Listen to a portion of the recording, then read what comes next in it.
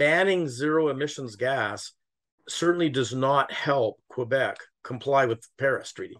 Mhm. It does the opposite. It means that Quebec will continue to use foreign gas that is not zero emissions. It's an ironic thing that says, in order to comply with international treaties, we're going to break international treaties and laws, and in addition, it's going to increase global emissions, not decrease global emissions. Mr. Legault keeps repeating that he is a nationalist, but his Bill 21 demonstrates that he is quite the opposite. The definition of a nationalist, and I quote, is the term that qualifies the individual who places the nation above everything else in his way of thinking. It emphasizes the feeling of belonging to a common culture, language, religion, or heritage. Putting the nation before globalization encourage the nation to be prosperous and autonomous in its action. Mr. Legault passed Bill 21 last April, a law aimed primarily at putting an end to the search for and production of hydrocarbon and to the public financing of these activities. It thus condemned the province of Quebec to become self-sufficient and to become more prosperous in terms of energy. The result was to become dependent on multinational and companies outside our province. Quester was a perfect example of the collateral damage that Bill 21 produced. It has had major impact on the nation, on Quester, on the resident of the town where the extraction was to take place, and on the Aboriginal people. The media coverage of their expropriation following the Lot 21 of the province of Quebec has been almost non-existent, and yet this story represents an important issue, especially at the present time when the energy crisis is at its peak. Only Financial Post and digital newspaper mention it, having for their part respect the government demand of Mr. Legault on the social acceptability as well as on the net zero emission. It was simply not enough to keep their agreement made with the province several years ago. To better understand the extent of the damage, Michael Binion explained what happened during those years of research in Quebec and how it all ended for him in the supposedly beautiful province. Let's check it out.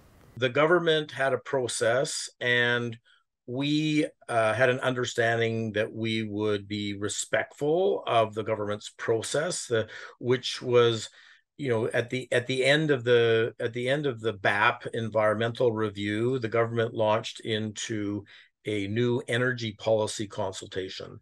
And what we agreed, on our own, but also in collaboration and discussion with the government, was to, hey, stop trying to move too fast, right? Go step by step. We took almost 2 years for the new energy policy. We put enormous effort into the consultations. The energy policy was very much about energy transition, but recognized, as the Green Party in Germany recognizes today, that natural gas is an important part of that. Following that, there was a process to put a new law in, which we cooperated with and consulted on, and then new regulations. So we took us 20 years to find the gas. And then it's now been coming up 12 years to try to produce it. And under the Couillard government, they said that their intention was that if it could be done responsibly, in accordance with social acceptability, they published the Green Book, Livre Vert. They published a green book for a process to achieve social acceptability, and they said, work with us and we'll work with you. So we did, and as I said, right at the very last month before the election, over I think the objection of over objections within the government, Prime Minister or Premier Couillard unilaterally or on his own authority decided to change the regulations without consultation, without any discussion. It was just changed.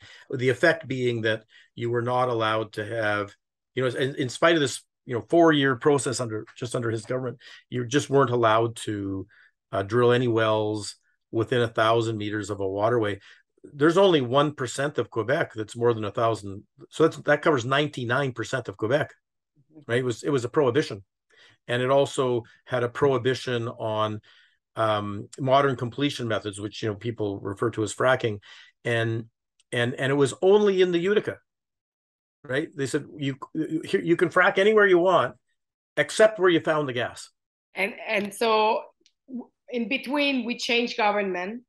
Legault took the place of Philippe Couillard, and he bring the law 21 who banned extraction of every hydrocarbon of fossil fuel. What happened when we changed to the government and that law appeared? Premier Couillard made these last-minute changes to try to help him in the election, and of course, we've seen the results. It didn't help him at all. And the person who won the election was Premier Legault, who was promising to develop resources and develop the economy. And so here you have, one government that got elected on the basis that we promised to develop the economy, and then at the last minute says, no, we're going to ban it. And then we had Mr. Legault saying the same thing, and we were very supportive of Mr. Legault's platform, which was pro-resource development. And then immediately after being elected, he said, well, of course we support you, but the word came, look, there needs to be social acceptability. You can't ask government to carry your water. You have to go talk to the public.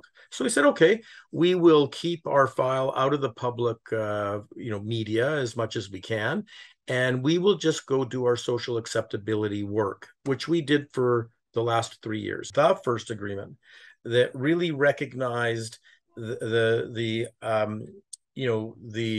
unextinguished title to traditional territories of First Nations, and we did that voluntarily in order, part of getting social license, but we didn't do it because the First Nations demanded it. We did it as part of our reaching out to the community and building up a consensus of support. So we really felt that on the ground, we had done a better job than probably almost any project in getting local support. And on top of that, and I imagine you've seen it, but the polling consistently and recently has shown that a majority of Quebecers are in favor of local resource development and local natural gas development too, a strong majority. Near the last minute, only 6 months before an election, this new bill comes, says, well, okay, we told you could have approval if you got social acceptability, but maybe now that you have it, what we'll just do is expropriate it. And that's it. They just... Yeah, the Bill 21 says we're just going to revoke your permits. Banning zero emissions gas certainly does not help Quebec comply with the Paris Treaty. Mm-hmm. It does the opposite. It means that Quebec will continue to use foreign gas that is not zero emission. So it's an ironic thing that says, in order to comply with international treaties, we're going to break international treaties and laws, and in addition, it's going to increase global emissions, not decrease the global emissions. And so, question at the social acceptability. They're also going to give royalty to native community and the resident of the town where you were going to extract natural gas. Do you know how these people react to the refusal of the government? Well, the First Nations, we believe, the First Nations have expressed their objections formally and in writing to the government. We believe they will be, like us, making a formal legal objection that the government is not allowed to override their international rights under the United Nations Declaration of Indigenous Peoples' rights. I mean, and these rights could easily be covered in Canada because the federal government has recognized that these UNDRIP rights are rights and that Canadian law should comply. So I think they'll make the case that this is not respecting their both their Canadian constitutional rights, but also their international rights. And again, it seems like, does it seem right to say, well, to comply with a Paris Treaty, we're going to break a United Nations Treaty on Indigenous rights? This doesn't make sense to me. So the government is trying to put itself in a position, instead of having a higher duty of good faith when they sign a contract, they're trying to say they have a lower duty. Well, this has got to be concerning to anybody who signs a contract with the government if there's no obligation of good faith at all. Mhm. It is mind-boggling that anybody would believe the story that industry didn't want to sell gas to Europe. This is impossible. It seemed it's, but anyways, this is the story that was told, and the media is saying, oh well, he was here for, oh, look at the hydrogen deal we made. Well, yeah, they made a hydrogen deal, but this is not solving any energy crisis. This is a good thing, by the way. I want to be clear. I'm not against that hydrogen deal. We would be thrilled in Quebec even to make hydrogen and send it to Europe too. We would be thrilled to make ammonia, which is even a better way to transport hydrogen. We're all for green energy, and we would be part of that, and we're happy to support that. We would love to make a hydrogen deal and a natural gas and an LNG deal with Europe. But the main point I would say is that this deal that was announced is a I mean, it's like saying, are we going to empty the ocean with a spoon or with a bucket? That hydrogen is not emptying any energy crisis. Well, I mean, let's put the context. Our company originally came to Quebec on the invitation of René Lévesque. That's how long we've been in Quebec to find gas, right? And we have been encouraged by every subsequent government, including the Charest government. Every government has encouraged us and asked us to please help Quebec to find natural gas. Do you know that Quebec in 2008 made an agreement with Gazprom to import natural gas into Quebec? Quebec literally was doing the same thing as Germany. We will try to find our gas from Gazprom and we'll bring it in as LNG to Quebec. This idea was to we'll make the Quebec economy dependent on Gazprom. I mean, this was that's how much the government of Quebec wanted gas, that they were even willing to make a deal with Gazprom to get it. So when the government then said, okay, well, okay, that we got difficulty with the population, please work with us. And initially I'll take blame for industry. We didn't respect that enough. We said, hey, just a second, we've worked for 20 years. You need to help us produce it. Anyways, after the protests, we thought about it. We changed completely our approach. And we said, okay, we will take our time, step by step. We will work with the Quebec population. We did that. So we're now 30 years and hundreds of millions of dollars of investment. And now the Quebec government says, well, forget what René Lévesque told you. We're just going to take it away from you for nothing, or almost nothing. So what's the impact on us? Well, it's very discouraging to spend 30 years of your life and then have somebody say, well, we're just going to take it. No compensation, no benefit, no thank you, no nothing. They're asking us to put out more money to abandon brand new gas wells, never been used, never been produced. And they're saying, now go abandon and reclaim them. And by the way, you have to pay 25% of the cost. It would be like I built a brand new house, and it took me 30 years to get the permits and to develop. I finally built my dream house. It's brand new, and they say, well, the government's decided that we're going to take your house from you, and oh, by the way, you have to pay to demolish it. But it's a brand new house, right? What do you mean? I mean, I worked 30 years to build this house, and now you're telling me that I have to demolish it before I was even allowed to move in. The First Nations are being robbed of their opportunities here. This is an opportunity for First Nations to make their own money instead of have to be given money. And why would we take that away from them?